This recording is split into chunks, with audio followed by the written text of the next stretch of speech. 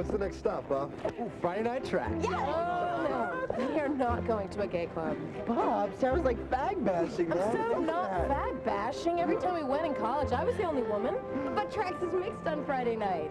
Sure, gays and lesbians. Excuse me, but that's our bed. Not tonight. Unless she wants a threesome.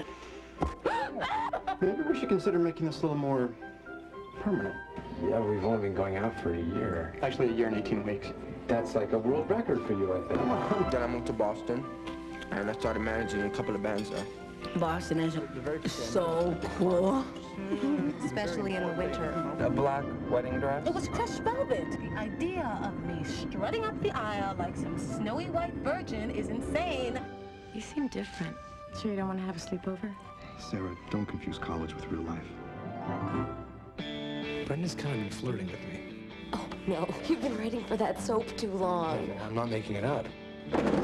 You've just been dating me because I'm some hunk. Well, maybe you've been dating me because I'm a writer who gives you good scenes. You always put me in the hospital. Yeah, your hospital scenes are my favorite. Why? You're always topless. Oh, he is such a screamboat. You knew in college? I just didn't know I knew. You know? No. But why haven't you told anyone how much you've changed? I told you. You know what Valium looks like? I thought this might make you feel better. Only if it makes me an incredibly attractive gay man.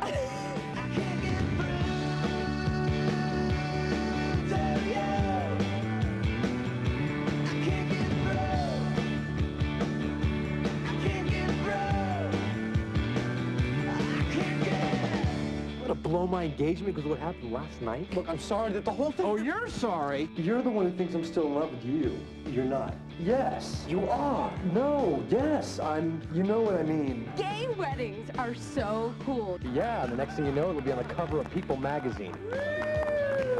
A toast to the grooms.